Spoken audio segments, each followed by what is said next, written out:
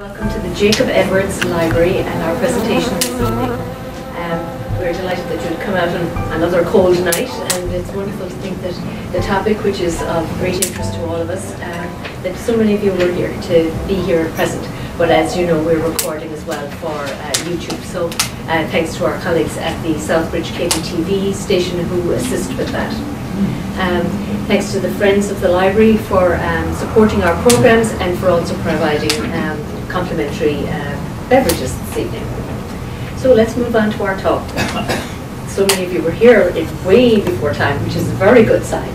So we have Dr. Robert Gegear here from Worcester Polytechnic Institute, and we are delighted to welcome here to Southbridge. And I had the pleasure of hearing this talk, a similar talk earlier, and I believe there's newer data and a lot more exciting results. I had been at Tower Hill, and I thought it was very impressive, and as so much of it went over my head, I'm glad that I'm here to get another review as well. So with great anticipation, let's welcome Dr. Gegear to the book. Thanks very much. It's a pleasure to be here. I'm also director of the England Bee-cology Project, so it's a citizen science project that I started a couple of years ago. I'm hoping some of you will be interested in joining the project, so I'll talk about that near the end of my talk. So a couple of things that I want to accomplish today. You can tell by the title, Humming a Different Tune, Ecological Approach. That implies that we are humming a tune and there's another one out there. So I'm going to be talking about what I call the two phases of pollinator decline. One of the phases has had a considerable amount of attention. That's both in terms of public awareness and research funding. And the other side is virtually being neglected. And both sides of the pollinator decline issue are extremely important to us. And so I'm hopefully you'll leave here today with an understanding at least of both sides, why they're important. The other thing I hope to accomplish today is to give you some practical information. So, I get asked, a lot of people ask me, what do I put in my garden? What do I need to do to help native pollinator diversity? And so I have, I'll talk about that, things you need to think about. I also have some handouts, plant lists that you can select from, and I'll teach you how to choose plants for your yard. I also have a handout on bumblebees, so we focus primarily on bumblebees today, talk about what those are and how many species you should be seeing in your backyard, and I'll give you an ID sheet. We also have an Android and iPhone web app as part of this Biotechnology project to help you to collect data from your own backyard, and it gets sent to us at WPI, and then you can either look at this is across Massachusetts, you can either look at other people's data, or it's going to help me with the research so we can figure out what's going on with the pollinators. So, a brief overview. I'm going to start, as I mentioned, by talking about the two phases, and then I'm going to go in and talk about what I call ecological pollinator conservation, what that means, how we have to sort of change the way we think about pollinators, bees in particular. And then the what can I do part, I'll talk a bit about the Bee-cology Project, and then I'll finish with a checklist, sort of summing up everything that I talked about, the checklist, so that you can look at your own habitat. It could be a garden, it could be conservation land. At any spatial scale, you should be able to look at and assess the pollinator friendliness of your habitat. So, as I mentioned, there are two issues going on with pollinator decline. It's sort of morphed into one issue, and it's heavily biased in one direction. So there are two things going on. The first is that, and I'm sure that this is the one that most of you are aware of, that there's been an increase in colony loss in honeybees, and this started with what was termed colony collapse disorder in around 2006. And so what happened was beekeepers started to notice that in the spring, when they opened up their hives, the hive is empty. So there are no bees, no dead bees observed anywhere. It's just the queen and a few workers. And so colony collapse, to some extent, is currently an issue, but I just want you to be aware that colony loss has increased for other reasons. And so there's, people have really, especially with the pesticides, they really harped on, do pesticides cause colony collapse? That means you have the symptoms of colony collapse, but they could be causing colony loss and it's just not, it's still a negative thing, right? It's still affecting bee health. So, you know, honeybee health honeybees are in trouble, and I'll talk about the implications of that. On the other side, we also have a number of native wild pollinator species in decline. So the three shown here are bumblebee species that we should see. They're native to Massachusetts, eastern North America. Bombus affinis was put on the endangered species list, the first bumblebee to be listed, January of last year. Bombus furvidus, shown here, and Bombus tricola. All three of these were extremely abundant a couple of decades ago in this area. Since that time, this one's nowhere to be found. A few of these are north of here in Heath, and a few of these around, but they're in serious trouble. In addition, the monarch butterfly, which is another important pollinator, when we start talking about ecological perspectives, you'll see why. It's been in decline for the last few years as well, so it's in trouble as well. So what I want to point out here is that when we talk about colony collapse disorder in honeybees, we're talking about one species, and it's a non-native species.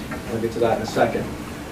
When we talk about our native pollinator decline, we're talking about many species, okay? And those are just the ones that we know about. So if we look at our native pollinators, and we just, well, before I get there, I was presenting at the State House.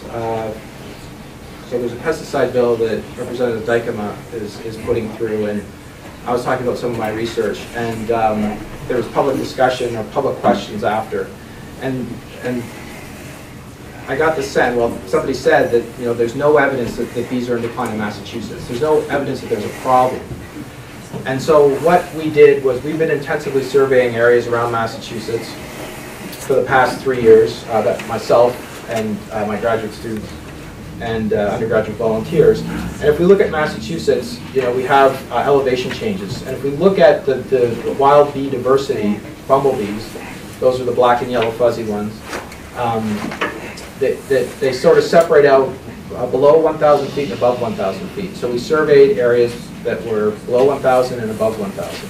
And so the good thing about one of the many good things about Massachusetts is we had naturalists in the mid-'80s that were really interested in the insect diversity, and they intensively surveyed areas. So we have really good historic bumblebee data, which species were around, how abundant they were for these different areas, and they're shown in the blue bars here.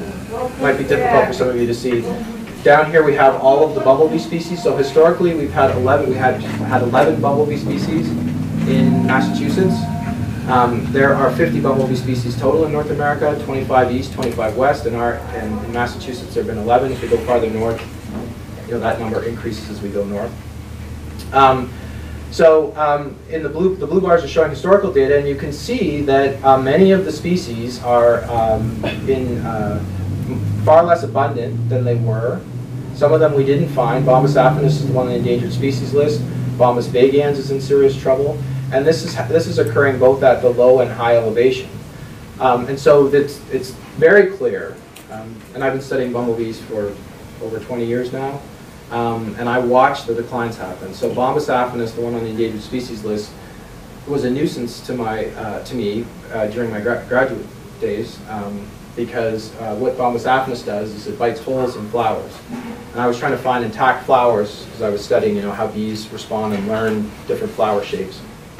And so Bombus affinis is a nectar robber, so is Bombus tricola, and I couldn't find a flower without a hole in it.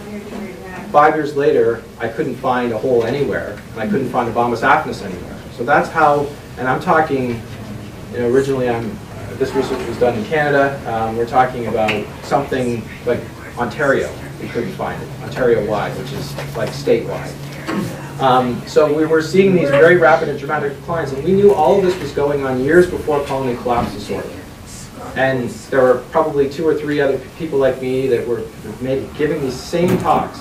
We've got to do something, we've got to do something, and nobody listened until the honeybee and colony collapse disorder hit the public's attention, and now everybody cares about bees. The problem, and so The colony collapse is a negative thing, but it was good because at least wild bees were getting recognized. But now we still have this heavy bias, and I'm trying to sort of pull it back and balance things out a little bit. So clearly there are declines in bumblebees. Now, as I said, when we talk about wild bees, there are 4,000 native bee species in North America alone.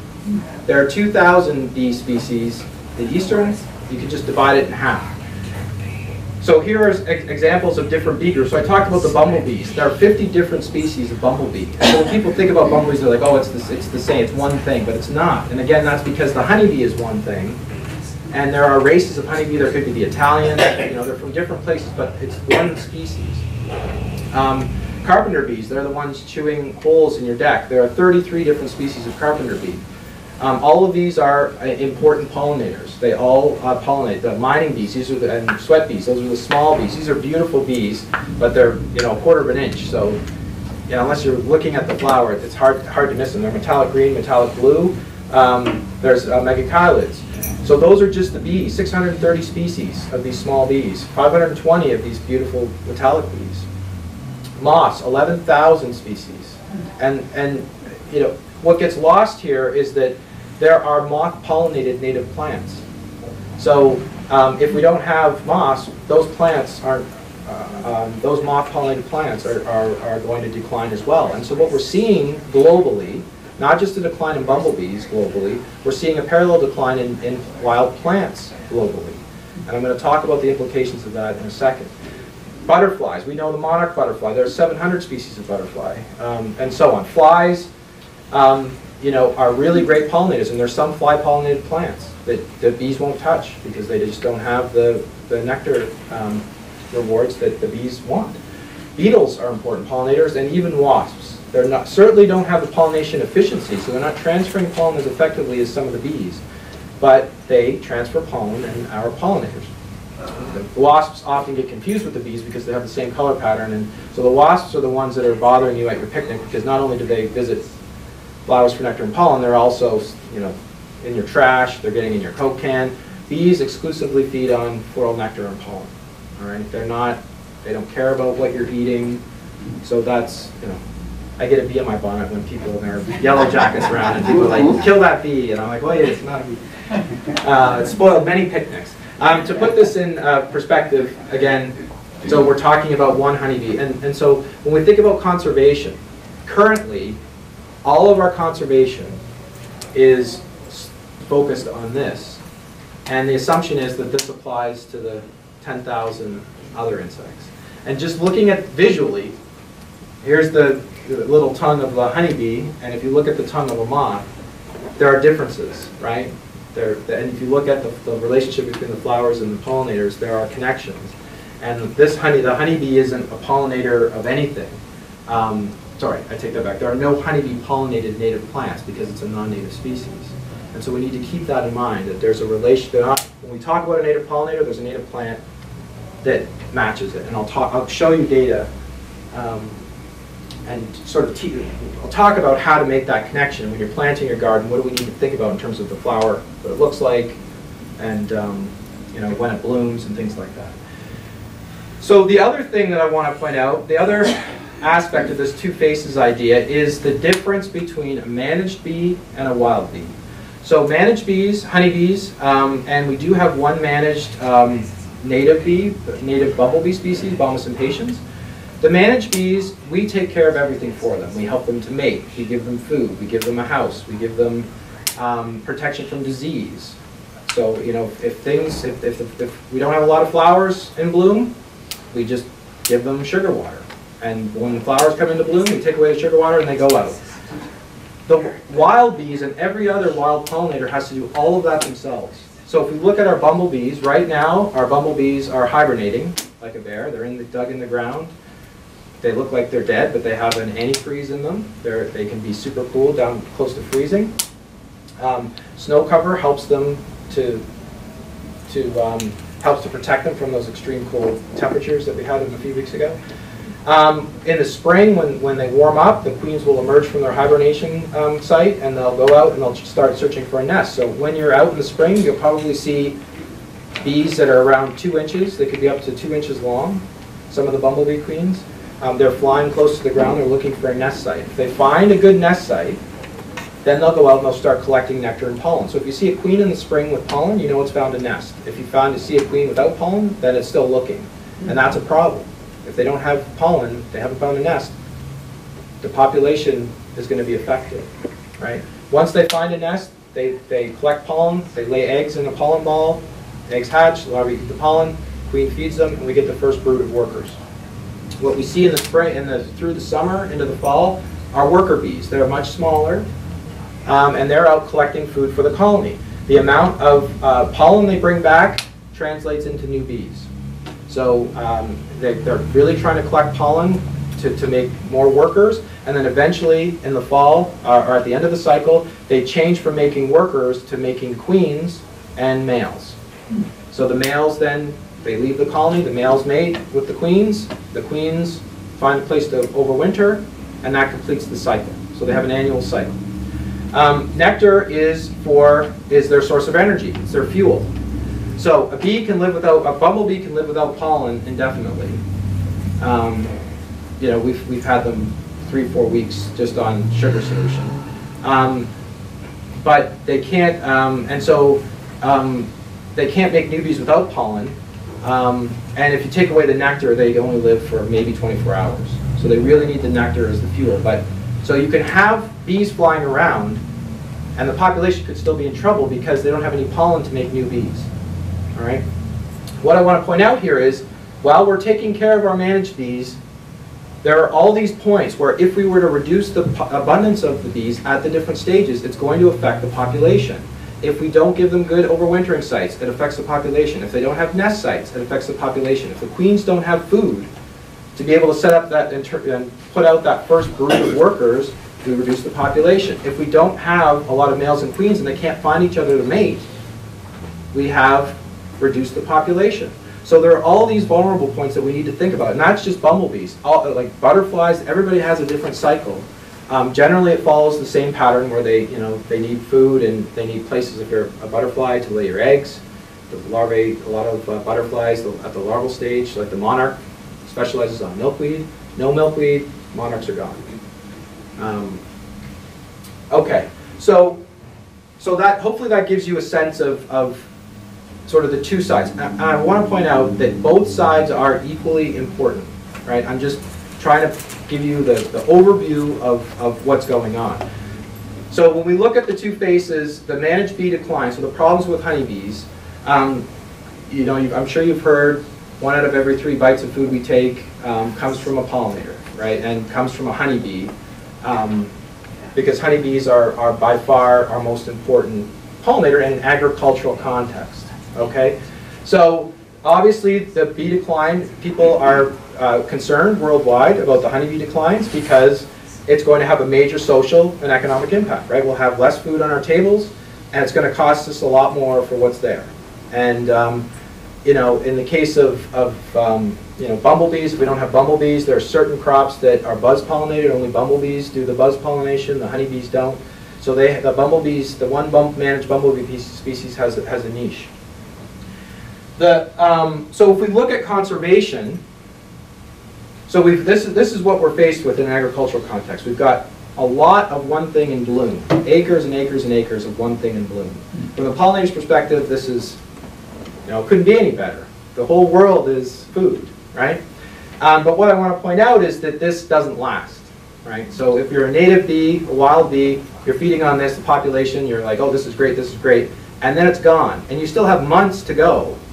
And you need food, right? So this is great. So what happens in a managed bee? You truck in your honeybees or your bumblebees, and there are other bees that are managed as well. And so if we start to reduce the numbers here, we don't have enough pollinators to give us the crop yield that we want, and we're in trouble. So when we talk about managed bee conservation, we really want to increase bee abundance, right? We want more bees. It doesn't matter what the bees are. And so a lot of the conservation strategies now, when they talk about planting for wild bees, all they care about is that they have enough wild bees or of a wild bee to pollinate the crops. They're not concerned about what I'll talk about in a second, the diversity. They're really focused on abundance. And it makes sense, right? We need to We need to get adequate pollination, and if we don't have enough honeybees to do it, we're going to turn to the wild bees to do it. And if we find one that does, great, we're happy from an agricultural perspective.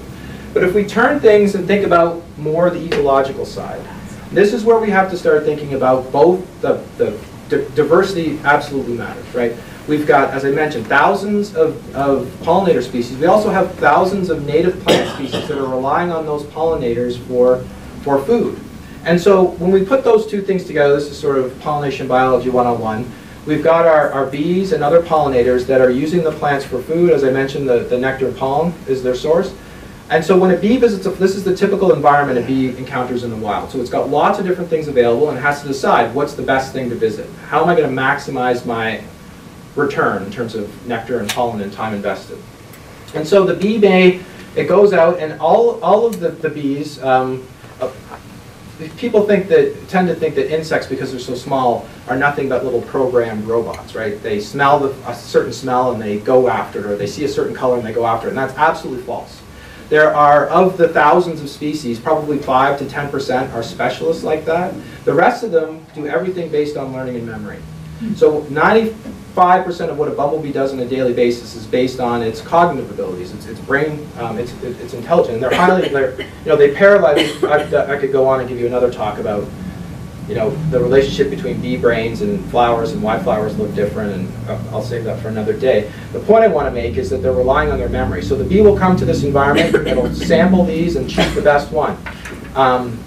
And depending on how good its memory is, it's going to bring back more nectar and pollen for the colony, and that's going to increase the number of mated queens, which is the colony success, and that's going to affect the population. Okay? We flip things over to the plant side. From the plant's perspective, the ideal pollinator is one that stays and specializes on flowers of the same plant species. So obviously, plants can't run around and find a mate, and the vast majority of plants are flowering plants, and the vast majority of flowering plants rely on animals to help them to reproduce. And so the plants wanted this bee, so if you're the purple flowered plant species, you want our bee to come visit you if you're this plant, and you want the bee to then move to this purple and just stay within purples. If the bee went from purple to yellow, what happens is, from the plant's perspective, from the purple plant's perspective, pollen is wasted. Pollen is like the male gametes. You think of it like the sperm. So you're wasting your gametes on another plant species, so that's going to be a reproductive cost. If you're the yellow plant species and you're getting purple pollen, what happens is that the purple pollen blocks the female reproductive organ and prevents you from getting your own pollen. And that's going to reduce seed set. Okay? So if we have a bee that decides to forage randomly, from the plant's perspective, we're going to decrease population, because pollen transfer, if we're staying purple, we maximize. If we're going to switch around, it's going to reduce pollen transfer, reduce the amount of seeds in fruit, and that's going to reduce the population from the plant side. So when we put pesticides in the environment, and when bees get sick, it affects their memory. So if the bee decides, and typically bees and other pollinators tend to do this specialization, and that's why flowers look so different. They sort of they overload the cognitive system of the bee. So they tend to specialize. When we impair their memory, they start to forage more randomly, which is going to affect not just the bee, because it's not bringing back as much food as it should, it's going to affect our plants too, because the pollen's being transferred and we're getting reproductive costs. And that's sort of the basic premise of the ecological perspective. Now, when we look at that relationship between our thousands of pollinators and our thousands of plants, wild pollinators are known as keystone species. That means that their survival has a positive impact on the survival of a whole variety of thousands of other species. Okay? And so we can think about our wild plants as crop plants, but they're not feeding us, they're feeding all the other wildlife that's out there. So we look at the products of our thousands of bees and thousands of plant interactions going on. It's supplying food for chipmunks, it's supplying food for birds, supplying nest sites for birds, right? The plant material. Supplying shelter to protect this trophic level from getting eaten by this trophic level. The amount of individuals here feeds the individuals here. And so that's the idea of this keystone species.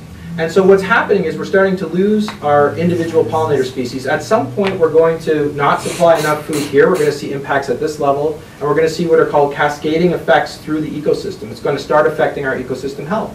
And eventually we're going to remove so many of our native pollinator species, we're going to get what's called ecosystem collapse. We're going to see massive reductions in biodiversity. Now, some may say, well, economically, how's that going to affect me? And in the long run, so there are things called ecosystem services. That is things we get from nature for free. Pollination is one of them. Decomposition is one. Water purification is one. All of that is a part of a healthy ecosystem. We remove our bees, we start to get ecosystem collapse. We're going to pay the price eventually. It's just not as immediate as crop yield, which is something we can see on a yearly basis. This is down the road. The troubling part is we have no clue where we are in that process. We don't know enough about the interaction between pollinators and plants to be able to predict or estimate where we are in this collapse process. But it's certainly not helping when we're putting species on the endangered species list, because they have a whole network of plants that rely on them, and you're starting to pull. It's like that game Plinko, where you've got marbles and you've got all those straws. You start pulling out the straws, and eventually you're going to pull out the wrong one, and all the marbles are going to fall down. And that's what's going to happen to our biodiversity. And this is at a global scale. This isn't just, restricted to Massachusetts. So, so looking at that, taking those ideas now, what do we need to do in terms of conservation? We need to rethink how our conservation strategy from abundance, we now have to start thinking about diversity. Diversity is the key. We will get the abundance with the diversity, okay? We do not get diversity with abundance. And so this ecological pollinator conservation, we're going to take into consideration all of these vulnerable points in our life cycle. We're going to take in the fact that we have thousands of plants and thousands of pollinators interacting that are keeping our ecosystems healthy. And so this ecological pollinator conservation is considering those things. So the nectar and pollen, host plants, all of these things, nesting and overwintering sites. When we are thinking about our yard and our gardens, we need to think about all of these things together. And for the rest of the talk, what I hope to do is to give you some tips on sort of what we need to think about. There's a lot of information we don't know, unfortunately, and that's part of our Bee-cology project, is to fill in the gaps. And my research efforts on pollinator conservation side of things is to try to fill in the gaps. Looking at pesticides, how does it affect different species? And I'll show you that honeybees may not be affected, but it can kill a wild bee species in 2 days or 3 days, the same dose, or much less. They're much more sensitive. And there's a lot of variation. So this one-size-fits-all approach, this is the complete opposite approach, right? It's trying to get away from this idea that, that one type of flower is going to service all of these different pollinators.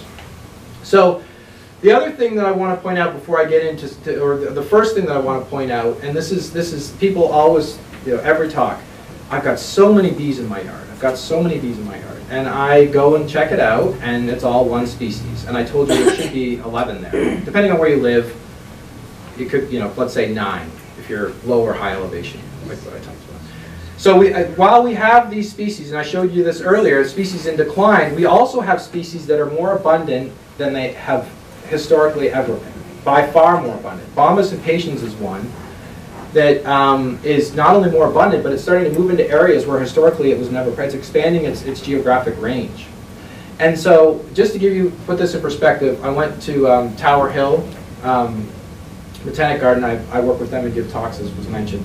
So I surveyed in July. I saw 2,000 bees on the property, right? 2,000 bees plus. That's just, I didn't survey the entire property, just, hot spots. All one species. All Bombus impatiens. I should have seen at least 7 at that time.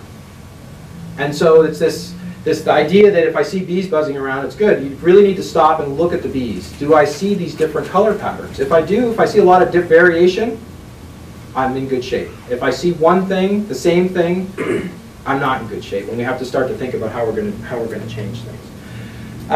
Okay, so the idea that there are definitely species that are going to extinction. And the other thing I want to point out is bee loss is different than species extinction. We are not going to get Bombus affinis back. It is headed the way of the dodo, as they say. And it's sad, and we're going to permanently lose all of those connections. So decline is different than extinction. And that's something that I wanted to point out earlier. So what are the stressors that are causing decline? The answer is we don't know, but we have a good idea about things that negatively affect bee health. Some we have a better idea than others. So pesticides, that's all definitely, I'm sure you've heard about neonicotinoids and pesticides and the issues there, and I'll talk a bit more about that in a minute. And a disease. So originally when I started to observe bees declining, we thought that disease, new disease was really what was causing it. We had good evidence for that. Habitat change. So obviously if we're removing nesting habitat, we're removing foraging habitat, we're removing plant species, that's going to have a negative effect. Put up a parking lot, there's not a lot for a bee to eat in a parking lot. Non-native species, that's both plants and pollinators, are having a negative impact on our wild bee diversity. So, and climate change too. So our lab has been studying all of these things. The climate change is very difficult to examine the effect, but the idea here is that everything's in sync, right? In the spring, flowers bloom, bees are there, the two get together.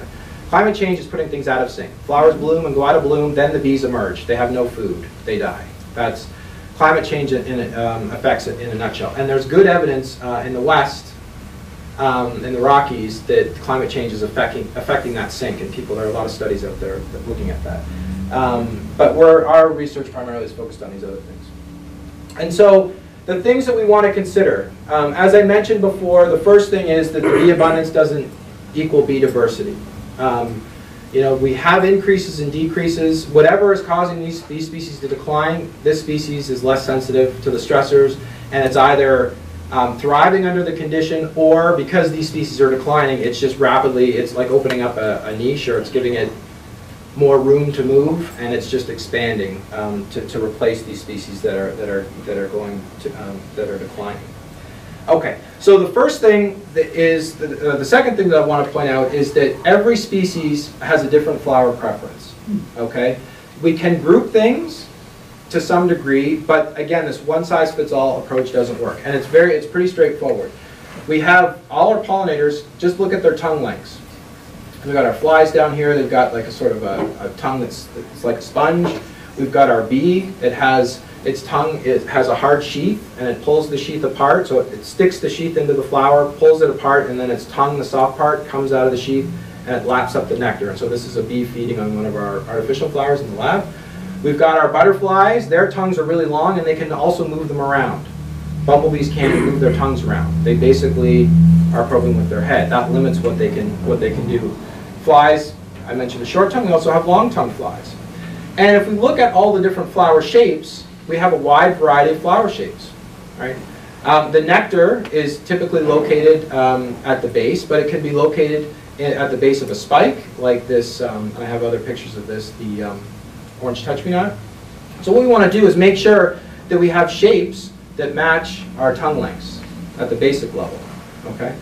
And so we want to make sure that we have tubular flowers all the way through, because our long-tongue bees, so this is a medium-tongue bumblebee, some have tongues twice as long, those are the ones that are in decline. And so we really need to provide resources, nectar and pollen resources, for our longer-tongue bumblebees. So to give you an idea of this fit, I've got some videos just to keep you entertained. So this is our goldenrod. This is Bombus terricola. This was taken this summer. It's one of the ones headed to extinction. We found a population, and so this, you can see that it's just walking around the top, and if I could blow up the screen a little bit, you'll see that it was just walking around the top of the flower, sticking its tongue. This flower is that's why you see a lot of different types of pollinators on goldenrod, because it's very simple. You land on the flower, you stick your tongue in, you get your nectar. This is toadflax, butter and eggs, Linaria vulgaris, which is a non-native species. The nectar is located at the base of this spur. And so our bee has to come in, pry open the petals of the flower, so it's a closed tube. It has to pry open the petals, crawl inside, and get the nectar. Now, I want to point out that bees learn how to do this. They're not born knowing how to do this. And if we plot how good they are, when they first get to the flower, they're terrible, and then they get better. And you can see them learning how to extract the nectar from the flower. So if we look at the bee here, you can see this is Bombus fervidus, one of our longest tongue bumblebee species in the state. You can see that it has this, bumblebees have the strength to press down. A lot of bumblebee pollinated flowers have this closed tube. Honeybees don't have the strength to open those flowers. So any native plant with a closed tube the honeybees don't like to go in things, and they don't have the strength to pry things open. So this is sort of a bumblebee only type flower. So we have our long-tongued bees on our tubular flowers. We have our short-tongued bees on our no-tube flowers, our composites. Long-tongued bees don't compete well on that type, right? Their tongues get in the way. They're not as efficient. They're outcompeted by medium and short-tongued bees. The reverse is also true. Short-tongued bees don't have the tongue length to get the nectar at the base of that spur. They go in. And so honeybees are short-tongued. And because we have sort of a honeybee focus, all of the seed mixes are short-tongued bee species, or no-tube flowers or composites, and I'll get to that in a second. But everything, you can think of all of these different species, they're out there at the same time, they're all competing. And over time, evolutionary time, they've separated out so that we can have the diversity. They've worked it out over thousands of years. And so we can have these things coexisting because they have different traits, either morphological traits, physical traits like the tongue length, or in some cases behavioral traits. So the fit, just to throw things, a monkey wrench and everything. So I mentioned the long tube. Bombus affinis, so here's Bombus affinis. I took this back when Bombus affinis was extremely abundant on obedient plant, and it's doing its nectar robbing that I talked about. Here is a picture that I took of this summer of a hole. You can see this is what a bumblebee, a hole from Bombus affinis or Bombus terricola. In this case, it was likely Bombus terricola because I didn't see any affinis. And comfrey. Carpenter bees also bite holes in flowers, but it's not a perfect circle. It tends to be, they're really sloppy. It tends to be more of a slit. So we see our Bombus affinis robbing the flower, and here's our Bombus fervidus that's going in legitimately because it has a long tongue and can get in there and get to the nectar that's way down here at the base of the tube. And so they've evolved this system where this can be supported. You've got the robbers and you've got the legitimate pollinators. What happens is once the Bombus affinis bites this hole, other bees learn, hey, I can just use the hole. I don't have to go in the tube. So you've got a honeybee that doesn't like to go in the tube, but when you give it a hole, it'll go, and it's called a secondary robber. And so we've got other bee species that are using these holes as well to go in and get the nectar. And so we've got this dynamic system. So they have a really short tongue, but they prefer tubular flowers because they bite holes at the base of the tube. And so that's an exception to our general rule that short tongue is short tube type thing. But because these are so rare, this one in Bombus terricola, the one that was in the previous video, if you do see a hole, it's exciting. I saw this in Ashfield. That's where I took that picture, and I was excited and sent my grad student out there to survey, intensively survey, to try to find hopefully an apis. Yeah, sure. What does the bee use to make the hole? So it has mandibles. So it has. What has the mandibles? Yeah, and so so when bees buzz pollinate, they take their mandibles and they grab onto the flower, and then they have this. Zzz, zzz, they're able to vibrate their bodies to dislodge the pollen, and so they are biting a hole in the. They bite a hole. Thank you. You are welcome. Yeah. Any other questions? Just fire at will. How is it that we determine flower preferences? Like so yes, there's this general relationship, but as I mentioned, each species has its own preference. And what are those preferences? So to figure this out, we've been intensively surveying different areas, as I mentioned, around Massachusetts, the low and high elevation. One of our survey sites is Breakneck Hill in Southborough. And this is just giving you an idea. Here's Breakneck Hill, it's 44 acres. And so every week from June 1st through the first frost, we are surveying. So each one of these lines is where we walk, and we observe bumblebees and record what we see. And that's how we're, and the flower that the bee was visiting, and whether it was visiting for nectar or pollen, and we're putting all that into a big database. And the Bee-cology Project, you'll get involved doing this as well. Probably not at this level where you're walking transects. I would love you to, but it's hard to get people to commit to that on a weekly basis, especially with ticks and whatnot. But anyway, so we've been doing it at various sites around Massachusetts. And over the past 3 years, we've compiled a lot of data on individual bumblebee species. And so what we find is quite interesting. So here are all the bumblebee species that we've observed over the last 3 years. So 4, 6, 8, 9 out of 11, which isn't too bad. Now, some of them we've only seen a handful. So numbers-wise, things are definitely biased in certain directions. But what I want to point out here is that at Breakneck Hill and our other sites, at one time we may have 25 different plant species in bloom. Okay? And we've got multiple bumblebee species in the area that are competing for these resources. So even though we have 25 plant species available, and each one of them has a bumblebee on it, so it has nectar, at the species level, look at the variation that we see in what they're preferring. So, Bombus gricicolis, it is a milkweed specialist. It loves milkweed. Most of what we saw, anytime you see milkweed, if you see a bumblebee, it's probably going to be Bombus gricicolis. Other species like milkweed as well, but look at Bombus ternarius, which is a beautiful looking bee with orange. It really likes goldenrod.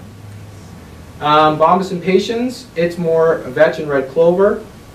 Another one that was really interesting is Bombus vagans and Bombus perplexus really like bush honeysuckle. This is a native bush honeysuckle. And so these dotted lines represent the different. This is short tongue, medium tongue, and long tongue.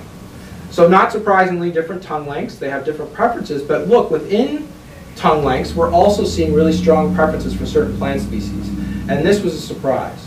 So not only do bees match up based on their tongue length, they also match up based on some other trait. We think that it's what's in the nectar, and we're testing that in the lab right now. But one size doesn't even fit all when we talk about bumblebees, all that have the same body size and the same tongue length. So they've partitioned out in interesting ways. And so, this is how we're compiling our plant species list for bumblebees.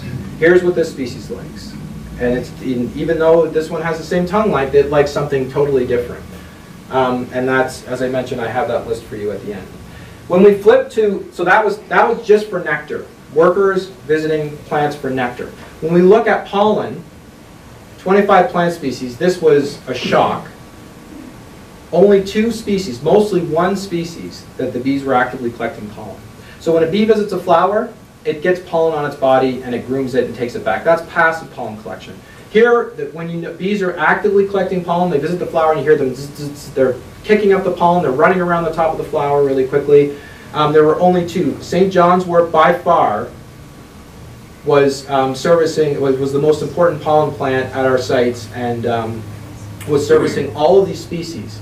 Meadowsweet was another important one. We also saw rose, and I have a list of pollen plants. As I said, if the bees don't get pollen, they don't make new bees. Bombus fervidus, the one that's in decline, is probably in the state. It's over the past 3 years, it's dropped dramatically in the state. And I was talking to somebody at U.S. Fish and Wildlife. Its status is going to change. I didn't see a single bee with pollen on it, collecting pollen. I didn't even see a worker with pollen on its legs. So this species is in serious trouble. I have no idea what it likes for pollen, but it was sort of the odd bee out. So we not only see differences between species, we see differences in what they like for pollen and what they like for nectar. And again, when we're planting things, if we don't give them both, they're in trouble. So let's take a look at what you go online. You go to Xerces Society, which is a pollinator conservation group, and you say, I want a bee mix. And this is what they give you. And I'm not picking on these 2 companies, but I just Googled bee-friendly seed mix, and this is what came up. Look at the flowers. What do you notice? All composites, right? All short-tongue bees. Our long-tongue bees are losing, and those are the ones that don't have pollen on their legs and are in trouble. The other thing here is that, and I'll talk about this in a second, the idea that, yes, this looks pretty, and if the garden looked like this through the entire summer, it would be great, but it's not. This is you're seeing it in a short period of time, and remember, the bee life cycle is from when we get a thaw to when we get a frost. They need food. So, and different species vary in their preference. The third thing that I want to point out is, whatever you do, avoid planting exotic plant species at all costs. So this shows you, when we look at whether it was a native or an exotic, there are a lot of species that are preferring natives, exclusively visiting natives, or sorry, exotics. Bombus fervus, Bombus biomaculatus. So the question is, what native plant species is that exotic replacing? Or native plant species, plural, or singular? It's likely plural. On the other side of things, we have some bees that absolutely avoid the exotic plant species. So when I go into an area and I see what's in bloom, I can tell you what you're going to see and what you're not going to see, just based on whether it's an exotic or a native. And what happens is that in the case of Bombus impatiens and loosestrife, I'll talk about in a second, they have, if you think of the exotic as a resource, we're introducing a new resource that only one species gets access to. It's the only one that likes it. What's going to happen? That species is going to increase in size, and when that goes out of bloom, it's then going to increase competition with these species that don't like that exotic species. So it's disrupting the competitive balance. And when you start doing that, you're always going to have a loser and you're always going to have a winner. And Bombus impatiens is the winner, and all these species are losers. Some of the losers aren't on this graph because they weren't part of this study site. So avoid the exotics because they are affecting both the pollinators and the plants. Now let's put this in perspective. Here's Breakneck Hill. Purple loosestrife is an exotic invasive species. I'm sure you're all familiar with loosestrife in wetlands. Here is the loosestrife, the extent of the loosestrife at Breakneck Hill. This is 44 acres. All the rest, goldenrod, dogbane, Joe Pye weed, all these natives, blue vervain, meadowsweet, all the rest of this. So this is, I think, a quarter or a half of an acre. Nothing compared to everything else. There's a lot of purple loosestrife in here. I showed you on the previous graph, one bumblebee species, Bombus impatiens, loves loosestrife. And so we wanted to look at, what we did was we went into that area and we removed the loosestrife this year. So we have 2 years of data with loosestrife, and then we removed the loosestrife. Here's what Bombus impatiens was doing before the loosestrife removal. So 2016, look at the exotic to native plant species ratio. It was heavily favoring the exotics, and of those exotics, they were almost exclusively visiting loosestrife, that small area, and ignoring everything else. 2017 is the red bar. We removed the loosestrife. Look at the shift.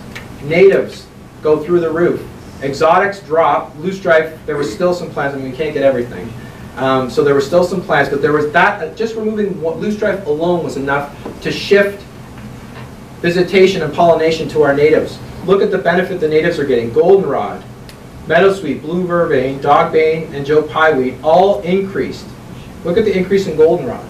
And there are many species of goldenrod, not just one, that were benefiting from this shift.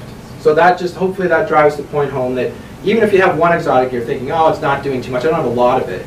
This wasn't a lot, and that's the shift. And you can imagine that loosestrife is across the state, what it's doing to bee and native plant communities across the state and elsewhere.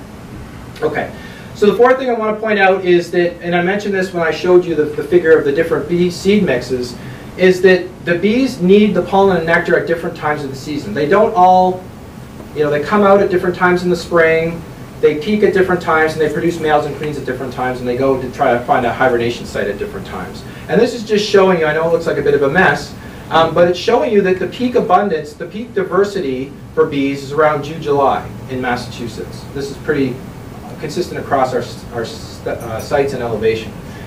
There are some species, though, that are more abundant later in the season. And so when we're doing our plantings and we're thinking about when do the different species, if a long-tongue species peaks in August, we want to make sure that we have those tubular flowers in August. And when I compile the list, again, that I have for you, when I put that together, I took the differences in what's called phenology, which is when we get what the cycle looks like. There's flower phenology as well, so when do the flowers go into bloom and how many of them are there available, so we can look at how things change over the season. We have different models to look at that as well. Okay, so that's floral resources. Other parts of the cycle, we look at nesting and overwintering preferences. So the sad news is that we really don't know a lot about the nesting and overwintering. We know virtually nothing about overwintering preferences for bumblebees. And we don't know much about nest site preferences, although some may argue otherwise. But they're arguing based on data, anecdotal data that was collected in the early 1900s about nesting for some reason in the early 1900s they could find, it's extremely difficult to find a bumblebee nest. I find them because people call me and say, I have a bumblebee nest, I think a bumblebee nest under my deck or in my air conditioning unit. Can you come and get it? And I go and get it, put it in the lab and we study it, or we put it somewhere else so they can go out and pollinate native plants. We do know that bumblebees are summer surface nesters. So if you have a hay barn, that's ideal for Bombus viridis, our declining species. I used to go into hay barns and collect 4 or 5 colonies from a single hay barn. You see them coming out. You go in with red light so that you don't get stung too badly. I actually haven't been stung that much. That's the, what do I plant in my garden and how many times you've been stung are my top 2 questions. So you can ask me. It's not as many as you think. I'll give you the answer already. If you were just waiting to ask me that question. Anyway, the below ground nesters, they love abandoned rodent nests. So the queens, when they're looking in the spring, I'm quite sure they're looking for, they could be smelling, abandoned rodent nests, and there are things, bees can see in the UV, there are cues that they're looking for, and I'm going to incorporate that into nest boxes. So there are a lot of bumblebee nest boxes on the market. They are not, don't buy them. They're not worth your time. They have like a 10% success rate, and if they are successful, it's going to be Bombus impatiens, not one of the rare species. So we need to figure out what the rare species likes, and then we'll build our nest boxes. There are other bee hotels, the ones that have straws in them, or for different types of native bees. Those are great, and they do work. The bumblebee ones, forget about it. So in our yard, our neighbors aren't going to be happy, but this is sort of what we want. So tufts of grass with dry pockets, that's where the bumblebee queens are looking in the spring. We don't want to turn up our garden too early because the bees are in there hibernating. If we turn them up, we'll either kill them outright or we'll disturb their cycle. So we want to wait a little bit. Wood piles. There are a lot of native bees that like to nest in wood. If you have bare soil packed down, there are many native bees that like to nest in that as well. So those are just some for bumblebees. Unfortunately, we want to add that to the project, but it's just difficult to find them. But that gives you a general sense. If you have a lot of rodents, then you probably are doing. You should leave them because it's good for the bees. But then rodents have their downside too. So, but they are feeding another trophic level. If you want to look at it ecological. Okay. So the 6th thing to consider is, or to not consider, is using pesticides. So neonicotinoid pesticides. In the mid-90s, it's a new class of pesticide was developed. Imidacloprid was the first one, and there have been several formulations after that. Each formulation is more toxic to insects than the first. So the reason that neonicotinoids are so great from a pest management perspective, they're like a wonder pesticide because all you do is put them in the soil, and they're systemic, which means that you put them in the soil and then the plant takes them up through the roots and distributes it through the whole plant, and the plant's resistant for the entire growing season. So anything that visits is going to take in the pesticide, and sucking insects, feeding on this, neonicotinoids target the insect nervous system. Now, that means that the neonicotinoid, the pesticide itself, has a higher affinity for receptors in the insect nervous system, and it overexcites them, and it results in paralysis and death. So that's how they work. They have a higher affinity for insects than vertebrates, and that's why they're deemed safe, because you need a lot more of it to hurt a vertebrate. Now, there's data, we have data coming out that there's so much in the environment right now, it's actually having an effect on vertebrates. So, so we're past the threshold for the vertebrates. That means that our insects are really in trouble if we're getting to the vertebrate level. When you spray these pesticides into the soil, let me go back. From a pest management perspective, that's why they're around. They're very effective from that perspective. For corn, they treat the seeds, they coat the seeds in this stuff, they plant it in the soil. The problem is that I told you the plant takes it up, it also takes it up and puts it into the nectar and pollen. So, so the bees and other things are feeding on contaminated nectar and pollen. It persists in the soil for years after one application. Clothianidin, which is a newer formulation that we've been working with, is in the soil for 3 years. So people are buying property and finding that their soil is contaminated and they haven't sprayed anything. There's an issue with plant stores when you get plants that they've actually treated them with neonics, so you're putting them into your garden that way. So there's a bill going through with this. The other thing that's so they get in the soil, they persist for long periods of time, and also they're being transferred from the site of application, so from our rose bushes or from our fields here, crops, agricultural lands, through surface water or surface runoff and groundwater into natural areas where they are contaminating wildflowers. And there are many studies out there showing that milkweed growing in areas adjacent to agricultural lands using pesticides are loaded with neonicotinoids. And so our wild bees, even though they're not in the area and the crop plant is way out of bloom, because they persist, our flowers are contaminated through the whole season and into the next season as well. So that's the problem. It started out as mostly used in agricultural context, but use in for your garden, more home use, parks, urban areas is going through the roof.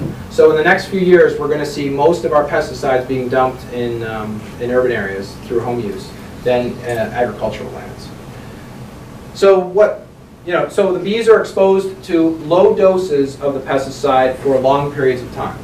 So what? If it's below what the EPA deems kills a bee, then why does it matter? So here we have to differentiate between what's called an acute effect, acute toxicity, and chronic toxicity. Acute toxicity is how much does it take the bee have to take in before it dies immediately. Chronic toxicity is it takes in small doses for over an extended period of time, and does this lead to death?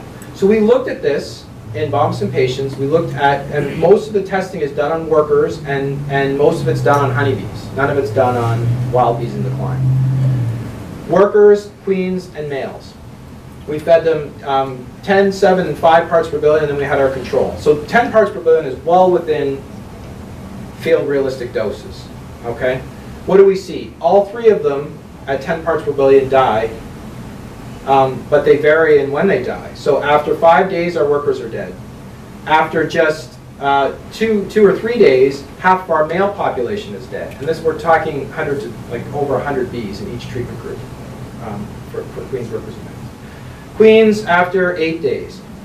Now, we also notice at 7 parts per billion, our males are dying. Half the population after just 5 days. Queens, reduced survival. Workers aren't affected. The honeybee, LD50, it's called an LD50, so the dose that kills half the population, is 20 parts per billion. All the testing's done on honeybees. So even if they set it to 20 parts per billion, all of these bees, the queens and the males, are dying. And within bumblebees, if we just use 10 parts per billion as our cutoff and say everything else is safe, what do we see? Our queens and our males are still dying, so our population is going to be affected. And this, we need to think about this. Now, if we looked at a different bumblebee species, and if we compare this one to a European species, there's a difference in their sensitivity. Let's look at, and we did, our stable species, Bombus impatiens, is okay, and a declining species. So our sample size isn't as great here. We found populations that are still healthy. In general, it's in decline. But look at what happens. At 10 and 7 parts per billion, just after 2 days and 3 days, our species that's in decline is dying. So we're seeing variation between bumblebee species, and we're also seeing variation, when we go from bumblebees to honeybees. So the one-size-fits-all approach doesn't even work for testing neonicotinoids and other harmful pesticides. We really have to rethink how we're testing these things, and we have to think about diversity. And I know, remember, there are thousands of species. I'm sure that a good percentage of them are more sensitive than what I'm showing you here. That what is not acute toxicity in one case is absolutely an acute level in another case. There's no question. If you just look at size, that alone is enough to push things in that direction. Okay, so that's sort of what you could do in your backyard. Now, what can you do sort of in the bigger scheme? You could help become a beecologist. So I mentioned this Bee-cology project that we started a few years ago. So what this is a citizen science project. We really need to figure out what those flower preferences and the nesting habits are of the different bumblebee species and other species. Bumblebees, it's easy for people to see them, first of all, and it's easy for them to tell them apart with a little bit of practice. So we're starting with bumblebees, but we want to expand. We're starting in Massachusetts, and we're going to expand to New England and beyond. So to help in the process, we've designed an Android and a web app. Android app and a web app. What you do is you go out and take a 5 to 10 second video. You can freeze frame the video when the bee's in the right position, so a bee on a flower. And then the app walks you through the identification process, and then you submit it to our database.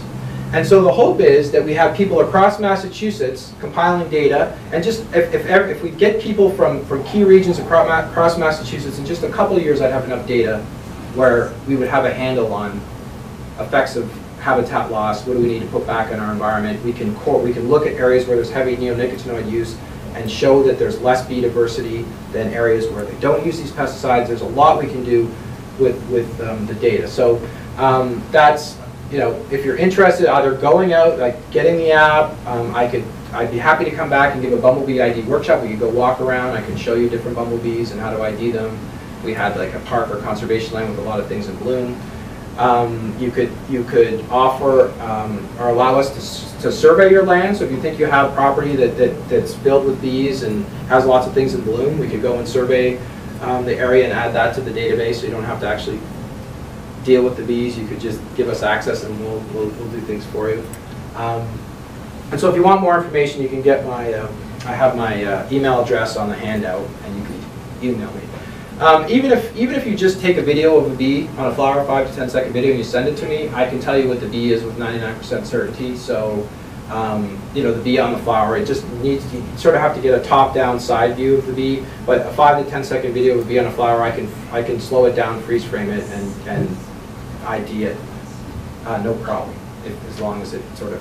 Bees have this stereotypical, when they're visiting for nectar or even pollen, they come out and they'll turn before they leave. So if you're videotaping them, they're gonna, you know, it's like they know the camera's there. They pose for a split second and then they take off. And when they're posing, that's when I capture that frame. All right. So our checklist. You know, this summer you're wondering, do I really have a pollinator-friendly garden or even a bee-friendly garden? Which means I've got hundreds of different bee species. We could focus on the bumblebees for now.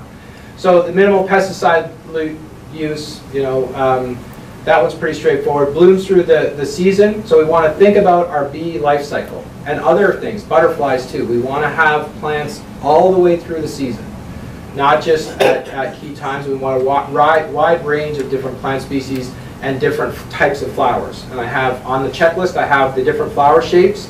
And if you look at the plant species and the flower shape, you just want to sort of mix and match.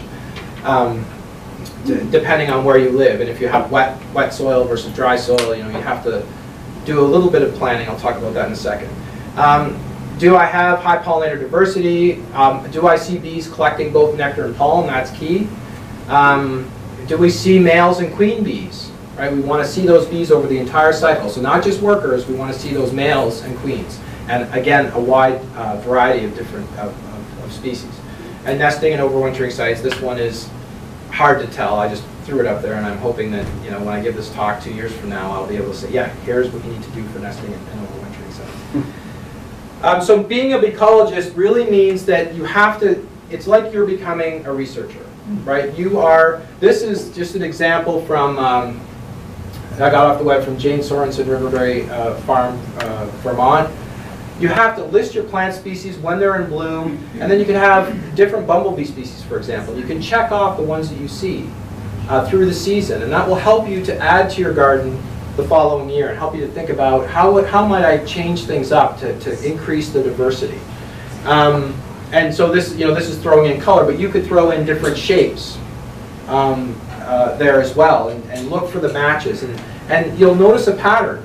And I'm interested in what that pattern is. So if you just sent me something like this, where you're doing the observations and you were matching up your flower shapes with your bumblebees or butterflies or whatever, that would be very useful for us to help to get, you know, to understand what's going on with the wild pollinator decline. And so I will finish with just, you know, I've already mentioned this just with my email, but as I said, it's on I have it on the handout as well. If you have a garden that has more than 6 things in bloom, it doesn't matter if it's an exotic. I'm not going to come and say, oh, you're all filled with exotics. I want to know if bees prefer exotics, because it helps me to show that they prefer exotics over natives, and it helps me to make the case. So whatever you have, it's great. The bumblebee workshop, and then that 5 to 10 second video of a bumblebee. If I see one of the rare ones, and I'll tell you, I was giving this talk in Ashfield, and somebody showed me a picture of Terricola, which is the one that was thought to be extirpated from the state. So gone completely. And somebody showed me a picture of that bee. They said, oh, this bee kind of looks like that one in your handout. And I dropped everything, and we went out and surveyed, and we found a population of Bombus terricola, alive and well, and we are studying the heck out of it because we want to know what's missing everywhere else. That's finding one of these, and Bombus fervidus, the same thing at Breakneck Hill. The first time I walked through, I saw Bombus fervidus. I'm like, we're staying. So any video of a bee that sort of looks different from the other bees you're seeing, send it to me, because odds are if it's Bombus affinis, this area has Bombus affinis. Farther north of here, higher elevations, has Bombus terricola. If Bombus affinis is spotted here, it is huge, a huge deal. So sending that video that you think, oh, it's just another bee, could be the jackpot, right? So, you know, I'm sorry, sort of beating a dead horse here, but it's so important that we pay attention to these things. And with that, I want to thank you for the opportunity to speak, and if you have any questions, I'd be happy to answer them, and I will get my handouts out. Sorry if I went a bit long here, probably. Well, not too bad. Hopefully it went too long.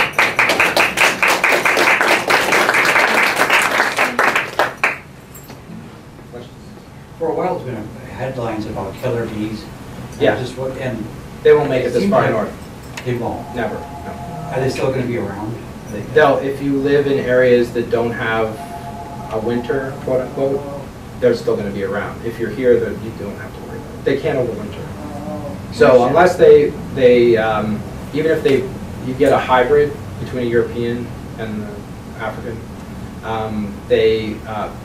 odds are the aggressive part of it's going to be bred out. So it's not a concern. I understand it was kind of a mistake. They were Oh, yeah. experimenting with the bees, and Yeah. they got groups. They make way more honey than the European bee. They brought them, I think it's a dozen queens to Brazil, and somehow they escaped. And within 5 years, they were in the southern United States. Well, within 5 to 10 years, they were in the southern United States and causing the problem that you see in Arizona and places we should be, well, not we should be, but we travel to at this time of the year. So, but it won't be a problem here. As far as those bees, if I can say something? Yeah. The bee club meeting a couple of years ago had a video, and a portion of it was about a guy, obviously in the southwestern part of the country, a beekeeper, who never used a suit for his own bees. Yeah. Someone called him. My neighbor has bees, you know, a swarm of bees. Or my neighbor has, I've got the bees on my property, my neighbor has horses, they're causing a problem, can you come and get them out of here? They were Africanized bees. Yeah. So he went to try to pull the wherever part of the house, the edge of the house apart. The comb was absolutely gorgeous. I showed a picture of it, but he soon found out I got to get a suit on to handle these bees. Yeah, I was going to ask if he brought them home. He hived them. He keeps them. He doesn't advertise that he's got Africanized bees. Yeah. He's careful how he works them. Yeah. And they are more aggressive, but they do make a lot more honey, and he likes them, but he's careful how he works them. So they are more aggressive. They will follow further a regular honeybee. If you work the nest, the hive, and they get riled up, they'll follow a certain distance. But then they don't. But these guys will follow them. And more of them will follow So them. if a person knows how to handle them and dresses properly. Yeah, the problem is the feral ones, and you're cutting your lawn, and you But disturb them and they they're get not around aggressive. here though. No, They're no, not around no. here. We don't have to worry about that here. They're Yeah. not around here. What was the name of your app you said? It's called the Bee-cology app, and it's going to be on the Android site within the next couple of weeks, the Play Store for Android, and the iPhone web app version is in the works now, and it'll definitely be ready for the spring. So I have contacts, so I've given a fair number of these talks, and I have contacts, and so when that app is ready, I'm sending out the information. But if you wanted to email me, I can put you on the list, and once it's ready, I'm going to send it out if you're an iPhone user. But we also have students working on how-to videos for the apps. so that everything will be self-contained online.